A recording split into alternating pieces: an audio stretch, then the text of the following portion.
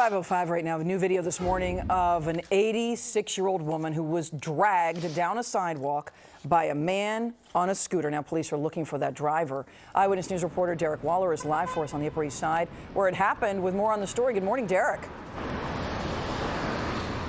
Michelle, good morning to you. And now there is a $2,500 reward via Crime Stoppers for information leading to an arrest and conviction in this shocking case. And the suspect may not be hard to miss because he's wearing something pretty noticeable, and it stands out in the crowd. Take a look at that video once more. That police surveillance video shows a man on a moped wearing a black and white jacket and also a bright yellow helmet. He rolls up to the corner of East 64th and 1st Avenue and snatches an 86-year-old woman's purse.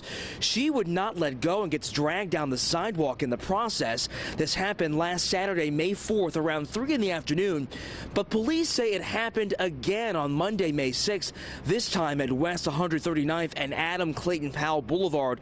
That's when a 55-year-old man had his keys slapped out of his hand. Police believe it was the same person, so they're hoping to get him off the street before he hurts someone else.